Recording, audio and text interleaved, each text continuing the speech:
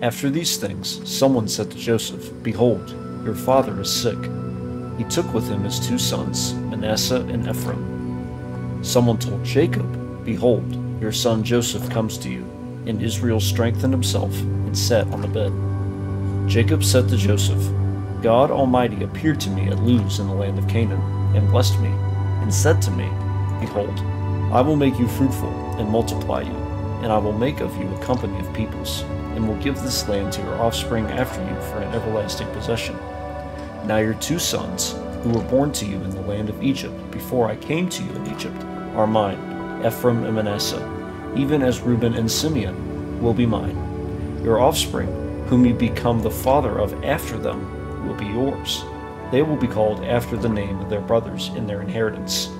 As for me, when I came from Paddan, Rachel died beside me in the land of Canaan on the way, when there was still some distance to come to Ephrath, also called Bethlehem. Israel saw Joseph's sons and said, Who are these? Joseph said to his father, They are my sons, whom God has given me here. He said, Please bring them to me, and I will bless them. Now the eyes of Israel were dim for age, so that he couldn't see well. Joseph brought them near to him, and he kissed them and embraced them. Israel said to Joseph, I didn't think I would see your face, and behold, God has let me see your offspring also.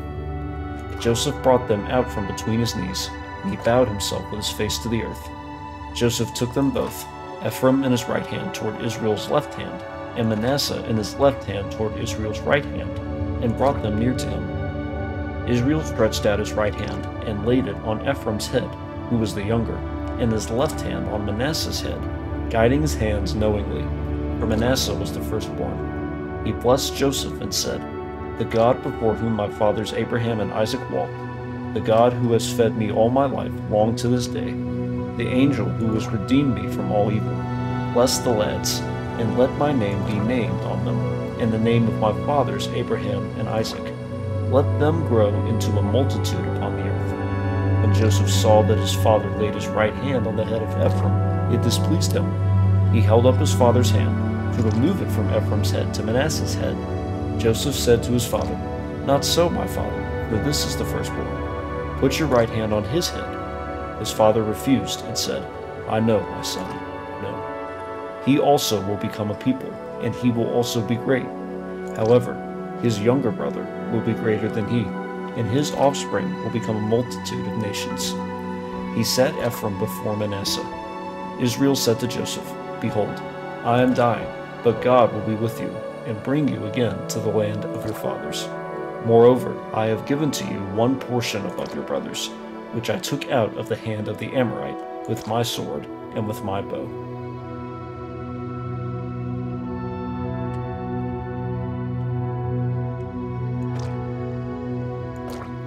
Jacob called to his sons and said, Gather yourselves together, that I may tell you that which will happen to you in the days to come. Assemble yourselves and hear, you sons of Jacob. Listen to Israel, your father. Reuben, you are my firstborn, my might, and the beginning of my strength, excelling in dignity and excelling in power. Boiling over like water, you shall not excel, because you went up to your father's bed, then defiled it. He went up to my couch. Simeon and Levi are brothers. Their swords are weapons of violence. My soul, don't come into their council. My glory, don't be united to their assembly. For in anger they killed men. In their self-will they hamstrung cattle. Cursed be their anger, for it was fierce, and their wrath, for it was cruel. I will divide them in Jacob, and scatter them in Israel. Judah, your brothers will praise you. Your hand will be on the neck of your enemies. Your father's sons will bow down before you. Judah is a lion's cub. From the prey, my son, you have gone up. He stooped down. He crouched as a lion, as a lioness.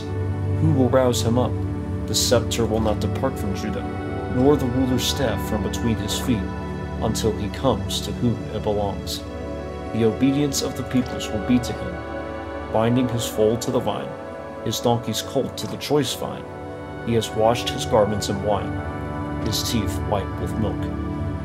Zebulun will dwell at the haven of the sea. He will be for a haven of ships. His border will be on Sidon. Issachar is a strong donkey, lying down between the saddlebags.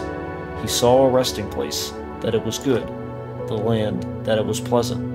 He bows his shoulder to the burden, and becomes a servant doing forced labor.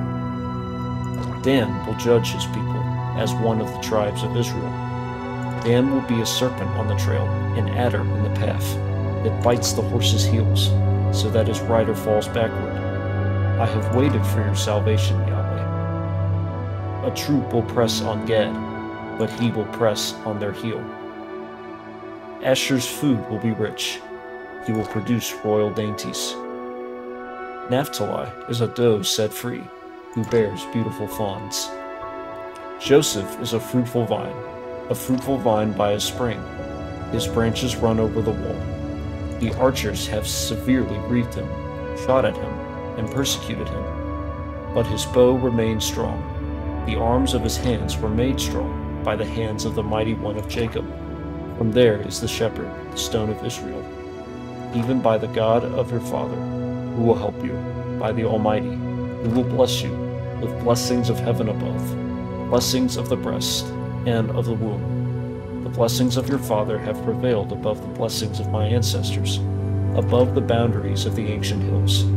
They will be on the head of Joseph, on the crown of the head of him who is separated from his brothers. Benjamin is a ravenous wolf. In the morning he will devour the prey.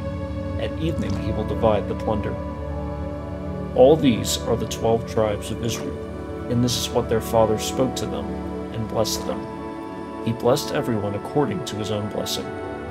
He instructed them and said to them, I am to be gathered to my people. Bury me with my fathers in the cave that is in the field of Ephron the Hittite, in the cave that is in the field of Machpelah, which is before Mamre, in the land of Canaan, which Abraham bought with the field from Ephron the Hittite as a burial place.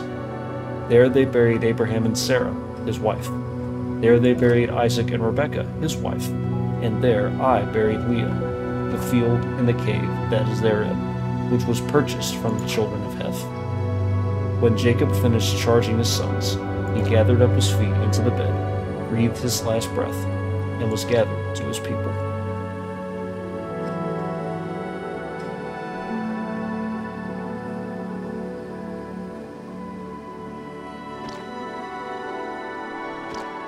Joseph fell on his father's face, wept on him, and kissed him. Joseph commanded his servants, the physicians, to embalm his father, and the physicians embalmed Israel. 40 days were used for him, for that is how many days it takes to embalm. The Egyptians wept for Israel for 70 days. When the days of weeping for him were past, Joseph spoke to Pharaoh's staff, saying, If now I have found favor in your eyes, please speak in the ears of Pharaoh, saying, My father made me swear, saying, Behold, I am dying. Bury me in my grave which I have dug for myself in the land of Canaan. Now therefore, please let me go up and bury my father, and I will come again. Pharaoh said, Go up and bury your father, just like he made you swear. Joseph went up to bury his father, and with him went up all the servants of Pharaoh, the elders of his house, all the elders of the land of Egypt, all the house of Joseph, his brothers, and his father's house. Only their little ones, their flocks, and their herds they left in the land of Goshen. Both chariots and horsemen went up with him. It was a very great company.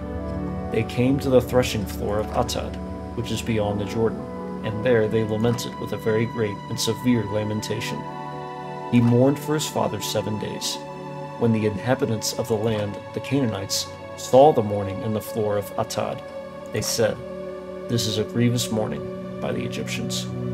Therefore its name was called Abel Mizraim, which is beyond the Jordan. His sons did to him just as he commanded them, for his sons carried him into the land of Canaan, and buried him in the cave of the field of Machpelah, which Abraham bought with the field as a possession for a burial site, with Ephron the Hittite near Mamre. Joseph returned to Egypt, he and his brothers, and all that went up with him to bury his father, after he had buried his father.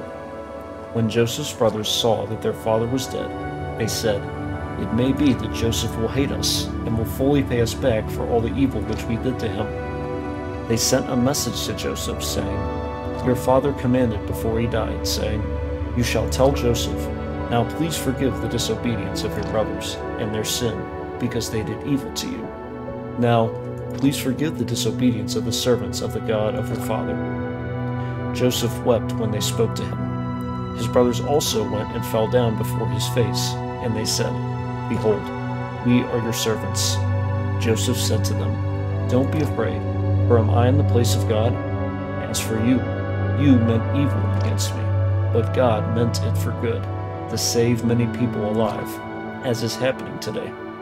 Now therefore don't be afraid. I will provide for you and your little ones. He comforted them, and spoke kindly to them. Joseph lived in Egypt, he and his father's house. Joseph lived 110 years. Joseph saw Ephraim's children to the third generation. The children also of Machir, the son of Manasseh, were born on Joseph's knees. Joseph said to his brothers, I am dying, but God will surely visit you and bring you up out of this land to the land which he swore to Abraham, to Isaac, and to Jacob.